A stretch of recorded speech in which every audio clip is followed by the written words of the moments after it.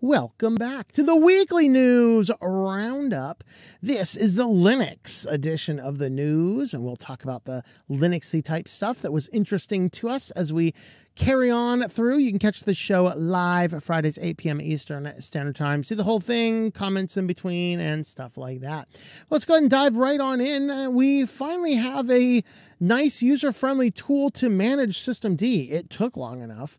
It's not like a perfect GUI application, but it does give you the ability to look at the different services, reorder, toggle them on, toggle them off. This is called ISD. Just don't call it IDE. You know, that'd be kind of, might blow up your system. But this is ISD. So it's a simple management system allowing you to use the keyboard and make some adjustments here. So here's some of what you see. So when you pull it up, you can see from this that it's a terminal-based application, but it's going to list all of the various elements. So here's the SSH elements. You can see what is there, and you can see the active ones. You can see, so the green ones are active ones, and the gray ones are probably the inactive ones. So let's see, loaded. The darker ones are actually disabled. The green ones are enabled, and they're not telling me specifically about the gray ones there. But you can see that you can see a lot of the different services, and then you can move things around. You can toggle stuff on or off. So you can, this is if you are in a terminal, right, and you need to restart the system, you can go ahead and do that. If you've done like web server type things, you're familiar with those particular controls there. But this does give you the nice ability to get in here and toggle services on or off or things like that. So, you know, in this case here, if you don't need Bluetooth at all, you can go ahead and you can edit it, you can disable it, you can just do a lot of the variety of things. So that's a nice new application available. So if you go try it, if you're an Arch user, it is available in the Arch user repositories. For others, it's available as an app image, which requires a graphical desktop environment to run on. Okay. So there is some options for that. We see the code freeze for Debian 13 is beginning in March. This is, of course, a slow rollout. And then we have Debian 15. The code name is revealed. That is Duke. So here we have inside of the freeze, we have the milestone one, which is the transition and toolchain freeze is in March 15th. Then they have a soft freeze April 15th, just in time to pay your taxes. Then we have a hard freeze May 15th. And they say the date for the full freeze, milestone 4, will be announced in due course. I'm just going to go out on a limb and say June 15th. I mean, kind of follows, you know. I don't know. But that's what we have over there. They explain down here the soft freezes. These don't mean that there can't be anything added. It's just there's a lot more scrutiny of what is added. And then they have the harder freeze and then the full freezes. Mostly is no automatic migrations. Everything has to be manually reviewed. So there is they're queuing up for Debian release. So according to the article here, looking at how the freezes go, they're probably looking at next summer for the release. So actually, no, I'm sorry. 2029, Duke 2029. So yes, the 15 would be 2029. The let's see, Trixie. Let's see. So reveal the release of Trixie and Forky expected in mid 2027. There you go. So there is what we have as far as when these are expected out.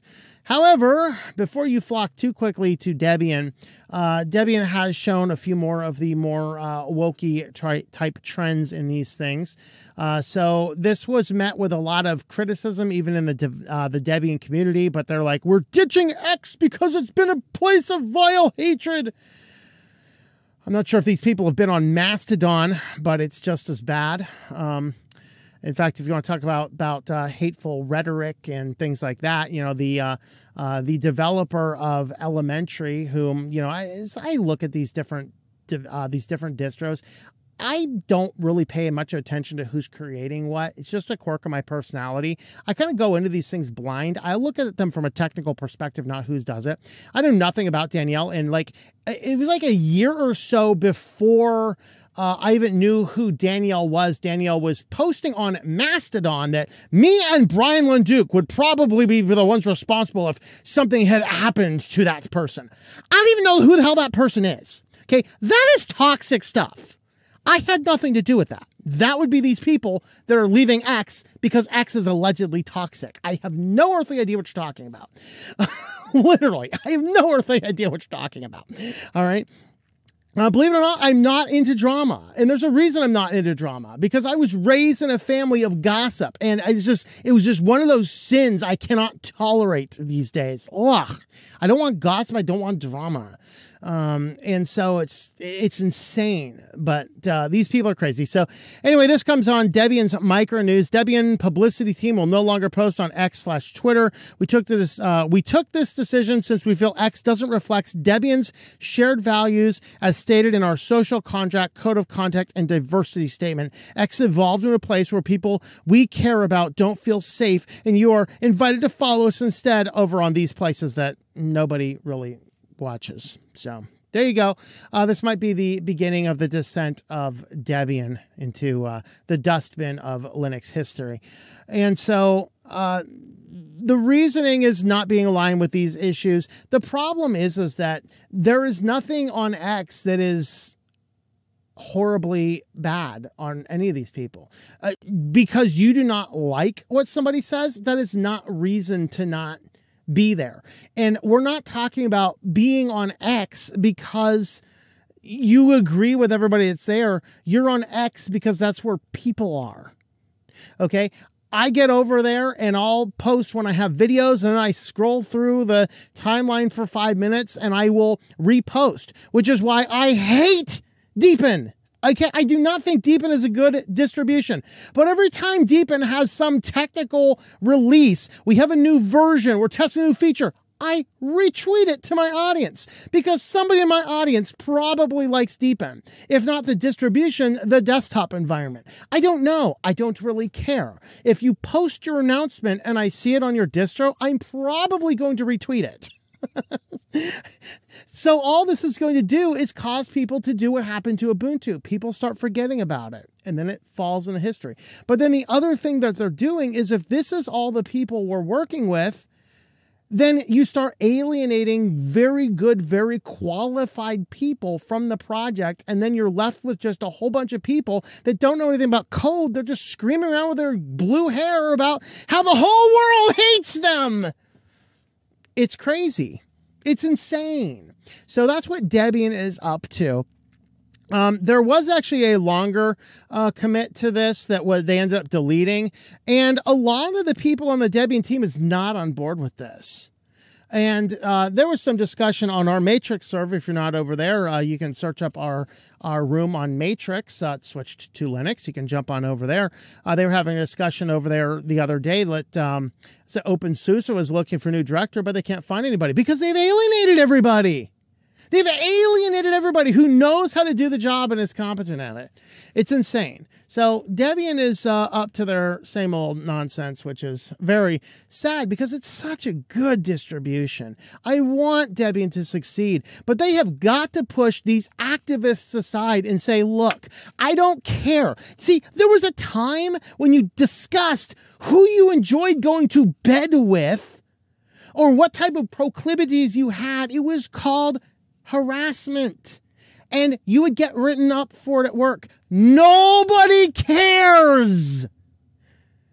And if you just sit there embracing all of this when we're supposed to be talking about a Linux distribution, you alienate people away and they go off to one of the 35 other distributions, and they'll all circle around one and make that one the better. And then you will fall to history, and then everyone's going to look and go, whatever happened to Debian? Well, a bunch of unqualified, screaming, whiny babies got over there and alienated everybody that knew what the hell they were doing.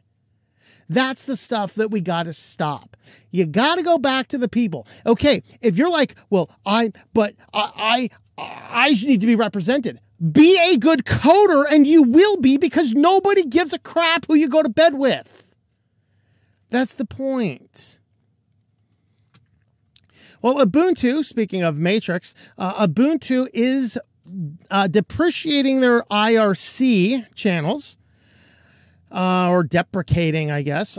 They are getting rid of their IRC channels, switching over to Matrix, making yet another distribution. Of course, Linux Mint did this, mostly because Hex Chat was no longer being maintained, and they looked everything over and said there's not really another good intuitive chat system they could put in. And so what Linux Mint did is they got rid of Hex Chat because it's not being maintained, and all they did is they did a web app for Matrix that's already pre-programmed into the help channel of Linux Mint. So you can boot that up from Linux Mint in the newer versions as of 22, and you can then go over and get all the support you need over on Matrix. Well, Ubuntu's look at this goes, you know, fewer and fewer people are using IRC. A lot of people are using Matrix. It's not as decentralized as it could be, but it's definitely a step up from Discord. And so they're switching over to this for their chat and their help and real-time communication. So if you were looking for more reasons on Matrix and you want to contribute into Debian, or excuse me, into Ubuntu, that's a place to do it. And once again, if you are on Matrix, we have our room over there at Switch to Linux. On to our last story. There is a new player in the Linux phone world. I don't know if we will get a good, solid Linux phone yet, but this phone looks very promising. Hopefully it's not overwhelmingly expensive. But this is a new company. They're still in development, and so they are at Librix Next. So it is a new Linux phone. This features an 8-core CPU, 32 gigs of RAM, 2 terabytes of storage, and 0 data tracking. You see the picture here. These are toggle switches on the top. You can turn on or off your various radios and microphones and cameras and things like that with physical hard toggle switches. So, of course, the problem we have with Linux phones right now is we have the Pine phones, which are so low spec. I think that the development is stalled because we don't have a good Pine phone, which is unfortunate because I really, really want to see development for Pine phone going. I would love to run a Pine phone if it were solid in production and if it had a battery capacity. Literally just trying to turn mine on the other day, I ran the battery down 30%, just rebooting the thing, trying to get it to boot off of the card instead of internal chip. 30% of the battery went in just rebooting the system like 5 times. And then when you do get it running, it's so slow. It's like, it's not a usable device. And the Pro is not a lot better. What if we actually had higher spec Pine phones, we could get more development. The problem is it's this weird catch-22 because we're not going to have higher spec Pine phones until there's a market for them. There's going to be a market for them until there's software for them. And so since they're not developing the software internally, there's really no motivation. I think Pine phone, unfortunately, is going to die. I don't want it to die. I want it to jump up and be successful. I just don't see it. And then, of course, you have the Librem phone, which every person I know in private conversation who has worked with this company says, stay away from him. It's Purism, which they still haven't produced a solid workable phone for the masses. Many of the people who had paid their money in for them never received their devices, and then you couldn't get your money back. So it was basically like a Ponzi scheme. You guys order your pre-order. We're going to use those funds to fulfill these pre-orders, and we don't have any cash left. That's kind of a Ponzi scheme. I don't know about that. So I don't know. Maybe the third one's a charm. This one looks promising, but again, if the specs or if the cost is too high, that's crazy. But what these guys have in place is they are developing a mobile software for the phone as well. And so they're kind of taking that Purism approach where Purism, if they had a product, it would probably be better because the phone and the software are developed simultaneously. They're doing the same approach, although I believe you can load other distributions on it as well, but they are building their own system focusing on convergence. The idea is you can take this device, you can dock it into a computer monitor, plug in everything that you need, and have a full working computer as well. And so here's actually a closer up of these pictures here. So there are 3 toggle switches. This one looks like wireless. This one is Bluetooth, and this one is cameras and microphones. I thought they had reference to a few more there as well.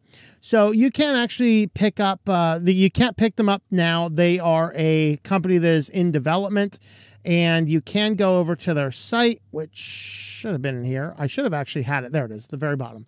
You can go over to their site, and when you get into their site, if I can get their site loaded, you can actually hit the join our crowdfunding, and this is going to load up a contact form. And so you can send to your contact form, and then they will get back in contact with you and do whatever they're doing. It looks like they are out of Madrid, it looks like. So will we have finally have a good, solid Linux phone or not? I hope so, but I don't know. If you want to help support the channel, we do have a subscribe star page. Locals page. I'm not sure why I said subscribe star. No, because I put the subscribe star logo up. I'm sorry. That's why. I have subscribe star too. Subscribestar.com/switch-to-linux. I was meant to feature the locals page, though. My apologies. My brain's not working, apparently. There you go. switchtolinux.locals.com. We did release our last short story. I think you have 15 more days to download the audiobook for that. Hopefully we will get the next one in. My urgent business in California beckons, but I will try and get another short story into the workflow for this season. But you can have a look over there. And then, of course, we will have the Hangouts, which we haven't done a Thursday live show in a while, but we have done Hangouts, I believe, every week that we've missed the live show. But with that, guys, thanks for watching, and I hope that you enjoy switching to Linux.